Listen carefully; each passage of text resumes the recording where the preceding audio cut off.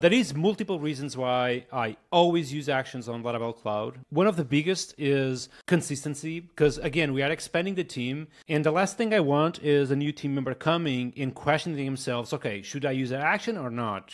I want them to be like perfect, crystal clear how they exactly develop a feature on Laravel Cloud. And for example, if they see how databases got implemented and they see that we used literally actions for every single thing we can do with the database, they just think to them, okay, now I'm implementing caches, and I'm going to also do actions for every single cache usage, you know what I mean? So that's one of the reasons, consistency. Also, a very important reason why we are using actions, it's because we are very likely to have an API in the future. So I want to be able to literally share common behavior between regular web layer and my API. So with the API, we'll be able to create a database, and through the regular web layer, you do that too.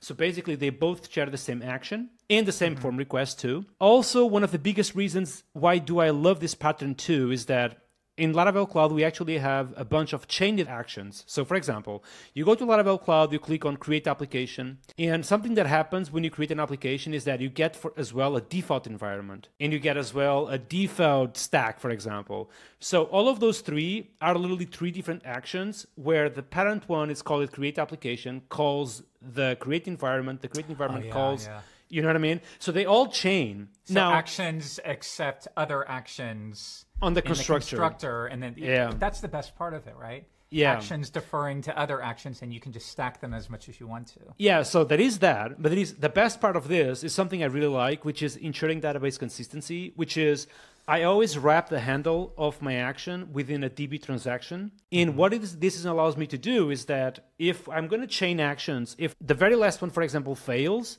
this will bubble up until the parent one in the transaction will never be committed. And I just love this. And the database will always be consistent over time.